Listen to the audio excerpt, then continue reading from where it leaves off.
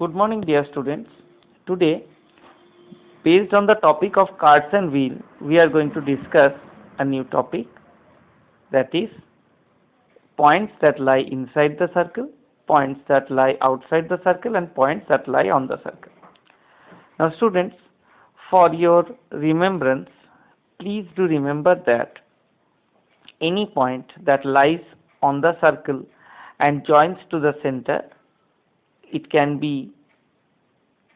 is the radius.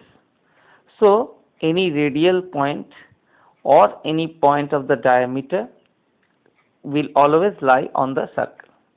That means the points that form the diameter or the points that form the radii will always lie on the circle.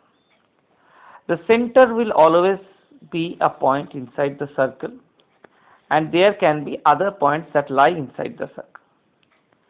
Now, the points that lie outside the boundary of the circle are called points that lie outside the circle.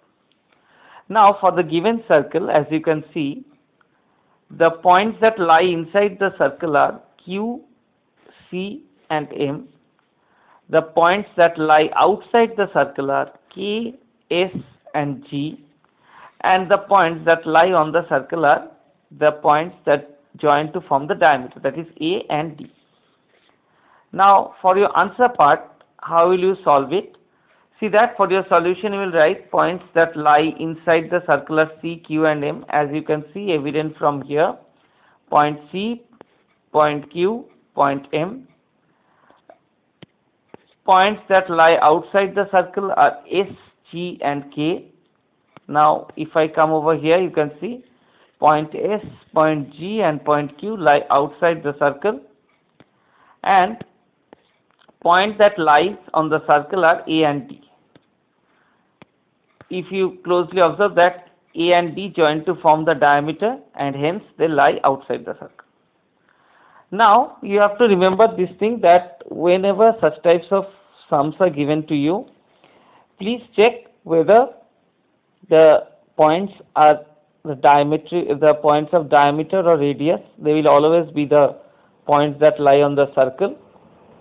If you are considering the center will always be inside the circle. There might be any other more point.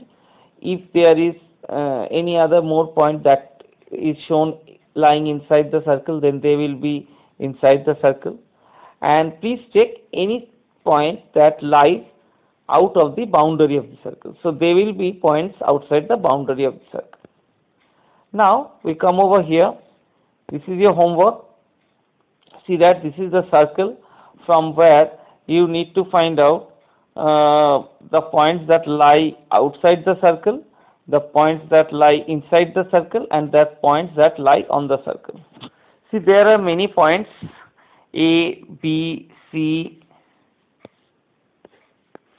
D, O, N, J. Now, keeping in mind what are the points that lie inside the circle, what are the points that lie outside the circle, and what are the points that lies on the circle, you have to solve this question. After solving it, please do send it to your respective mathematics teacher for correction. Thank you, students.